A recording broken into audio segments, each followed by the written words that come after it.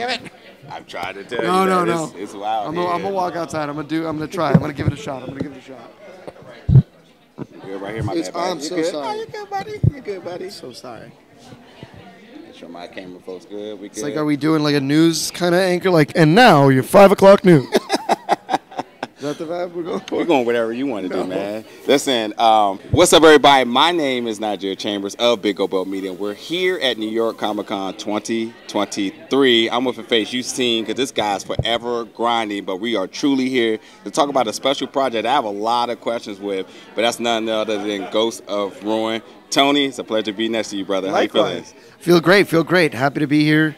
Excited to be in the atmosphere of, my fellow people. Yeah. It's nice. Awesome. Yeah, you missed the whole first wave at San Diego Comic-Con. I know. Kept an eye out for you there, but good to have you here in New York. I'm excited. I got so jealous that I had to be here for this one. Yeah.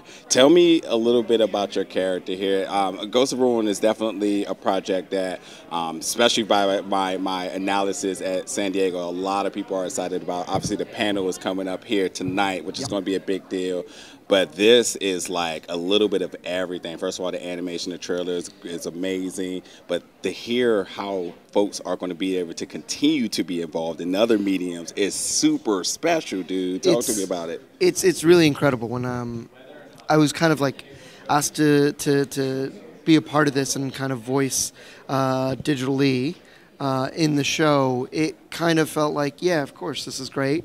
I'm a huge fan of anime, and this is, something I've been wanting to do more and more of. Yeah. So of course, and then as I learn more about the show, not only what it's about, but also the people behind it and what they want to do with it, it's been really fun. And for people watching, you will have a chance to enter into competitions or buy NFTs, able to put yourself in the show and be able to vote on, characters' names, on things like that. And we really want to involve our fans to be a part of this and to help us grow. Kind of feels like a little bit like D&D, where everyone gets to make decisions together. Exactly. And I'm so excited for people to see Lee on his journey. All right. And for somebody who, again, has been really killing it on screen, so many pivotal characters and so many different genres, and your excitement to be a part of something like this, did you feel like this was a test, something new, although you wanted it, but was it something that was,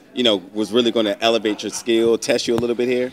It's been something that I have been dreaming of doing, more voiceover stuff, and I do a bit of it, but this was kind of like a different level of it, and it was a little bit of a level up, and to be honest, it was really fun, and it was a lot more work than I was expecting. And I think you can see some examples of actors who try to be voice actors and it's not really there, and and that's okay.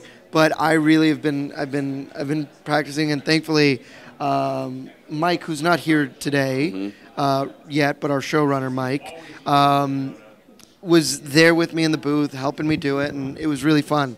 And beyond that, it's just a great show. Yeah, I'm still waiting for the release date. So far, we got it hinted at 2024. Maybe the panel tells us a little bit more. Maybe you gotta come to the panel. That'd be exciting. Maybe see some more footage. Maybe something comes out. Yeah, and for my final question, again, the genres that this anime series kind of focuses in, like I wasn't expecting like the grittiness of it.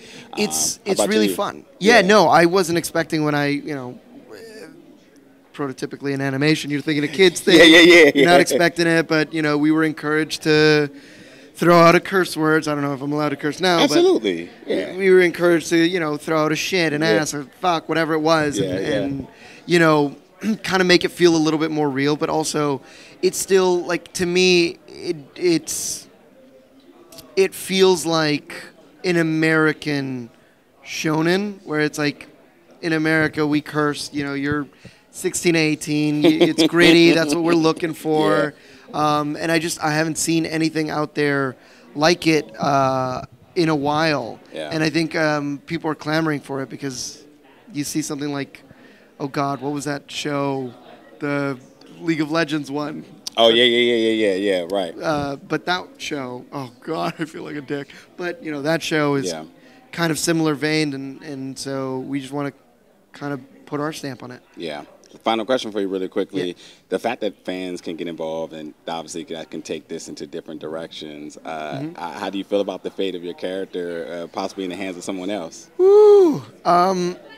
To be fair, I'm actually quite excited about it because I think there's a lot of different mediums for this character to continue growing, whether that be his past, whether that be his future, whether that be with the graphic novels, which they are now creating for this show. The medium doesn't always have to be, voiceover. So I think the character is now no longer just me. It's got so many people's fingerprints on it that I'm excited to see where the fans want him to go and whether or not they want him to die or whatever. But let's hopefully not. Yeah. Let's hope he ends up with a happy ever after. Amazing, amazing. Tony, it's a pleasure, man. I know I'm going to be seeing you again. You forever working, always in some project popping up, and it's just been amazing. So thank you for your time today, buddy. It's a pleasure. Absolutely. Thank you. Awesome. You might get a quick picture, bro? No, not at all.